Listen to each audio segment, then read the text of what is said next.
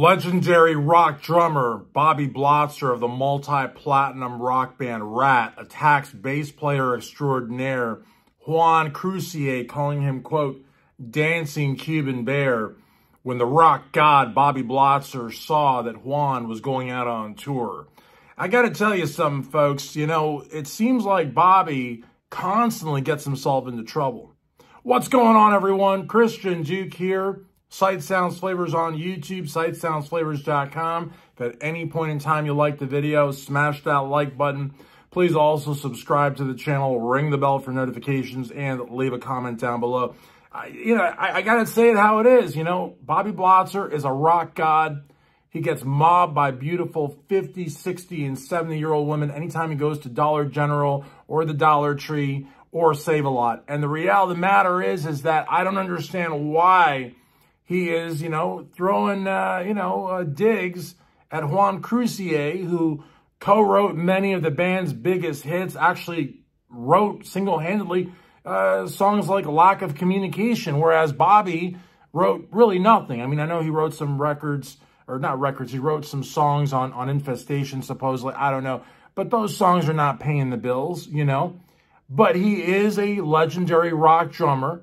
Arguably the greatest drummer of the 1980s, he's up against people like Tommy Lee and Wald McBrown and people like that, Bob Bonham and maybe Peter Criss.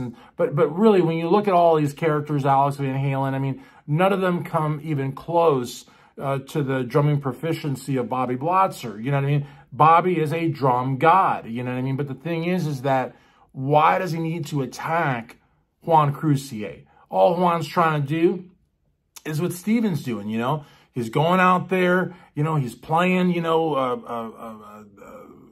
swap meets and flea markets and racetracks and small clubs and dives. I mean, he's doing the business of being a rocker. You know what I mean? Juan, great voice, plays the bass guitar, very, very important instrument in the band.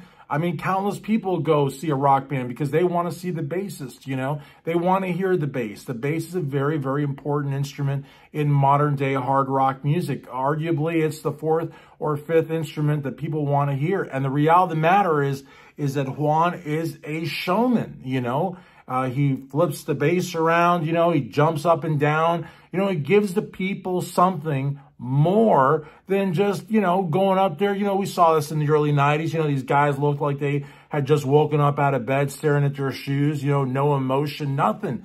Juan is a throwback to the 80s, when people really got into the music and had fun and did their hair up and everything, Juan's got an amazing full head of hair. And the reality of the matter is that Bobby, he took out his version of RATT, and they were playing casinos and amphitheaters, and they were doing their thing. And then he got sued, and then, basically he's at home. But Bobby also leads a very, busy lifestyle. He's got to walk to the mailbox, go down to the Dollar Tree every so often. He's got his Facebook account. And when Bobby BLOTZER posts on Facebook, dozens of people all around the world are going to read it, he's got probably upwards of 100, maybe 150 fans around the world. And the thing is that when they see a post like this, of course they're going to repost it. I got wind of this on Metal Sludge. Metal Sludge is one of the most popular, websites out there. Brave Words is another one. It made it to Brave Words. When a guy like Bobby from the multi-platinum rock band RATT puts out a post on Facebook, it's going to make the rounds. It's going to make the rounds. So him calling Juan, quote-unquote, dancing Cuban bear, it's going to make it to the bass god, to the four-string extraordinaire, and it's going to create animosity and tension within one of the most popular and talked about rock bands of, rock history. RATT could quite possibly be inducted into the Rock and Roll Hall of Fame any minute now.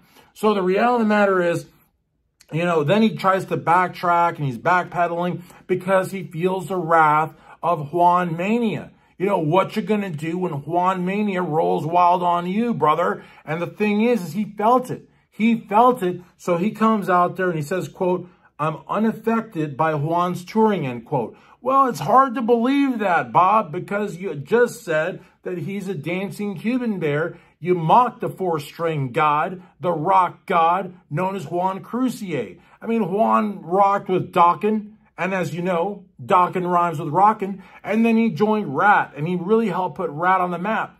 And Juan is a big reason of why Bobby made it into RATT. These guys were friends, bros, you know, brothers of other mothers kind of thing.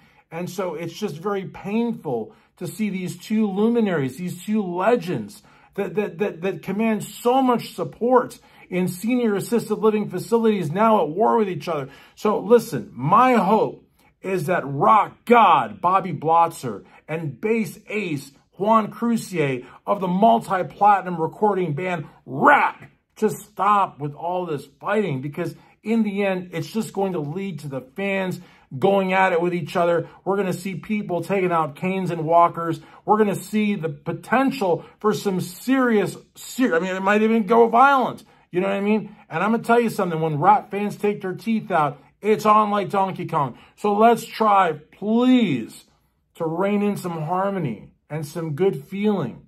You know, let's not have a lack of communication, okay? Because the reality of the matter is that life is short. These guys, you know, they're pushing 70s, you know what I mean? There needs to be a RATT reunion. Steven, Warren, Bobby, what's his name? Juan, and maybe Carlos Cavazo or something. If he's busy, you can always get John Corabi or Bobby Crane or Johnny Monaco. But go on out there and tour, you know, play amphitheaters and play flea markets, play farmers markets, wherever they'll let you play, you know what I mean? But just go and do it, you know what I mean? And let the fans hear this great music. Because, look, we're not going to be around forever, you know what I mean? And I think it's important that this sort of infighting stop, because this isn't what you want to be known for, you know? Bobby's got a very, very busy lifestyle. He's got to go to the mailbox, you know.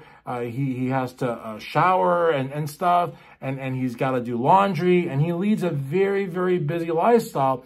And Juan just wants to get out there and play, you know, for, you know, 10 or 20 people at some of these shows. Steven's out there touring, you know, he's doing the reissuing all the old music again with like a new like cover and stuff. I mean, because nobody really cares about his solo stuff. And so he's just doing that, and he's putting it all in a box and stuff. And so, look, it's about that, man. It's about rocking. It's about giving the people what they want to hear. Even if they've heard it 35 times, you want to give it to them one more time and try to make a buck off of it. But the thing is that this fighting here, nobody wants to see this from multi-platinum recording artists like RATT. These guys are so big right now, you know what I mean? And so the reality of the matter is, they need to get together and they need to release a best of, you know what I mean? Or maybe they could do like an acoustic album playing all their hits from 40 years ago, repackage it, go back out on tour, you know, buy a RATT ticket, get a complimentary beverage and a hot dog.